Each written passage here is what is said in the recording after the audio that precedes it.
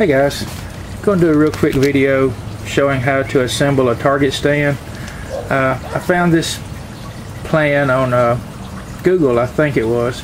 I recently got the idea from watching a video from one of my friends, Artisan Tony, on YouTube, and I did a search and I found this plan. It's really simple, and I thought I'd go ahead and try it and see how it works. All you need is one 10-foot section of 1.5-inch PVC pipe, which is what this is. I've already cut it into 16-inch lengths.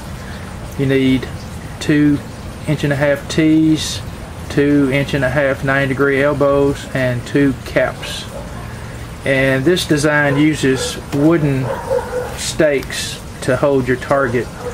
So I'm going to go ahead and put this together and show you how it works. And again, it's not my design. I'm just following somebody else's plans, but I just thought it would make a good video. Okay guys, here it is, the assembled product. I used some scrap cardboard I can get at work. They actually throw these away. And I just noticed one day they're shaped kind of like a silhouette target. So this is what I use for targets. And there it is. There's a closer look at the stand assembled. Sorry about the sunlight.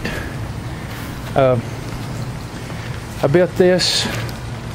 Here's my Home Depot receipt. I did some figuring on here because we had bought some other things, but for $13.30 you can build one of these stands. So again, it's not my design, but I thought it was a pretty cool build. Thanks for watching.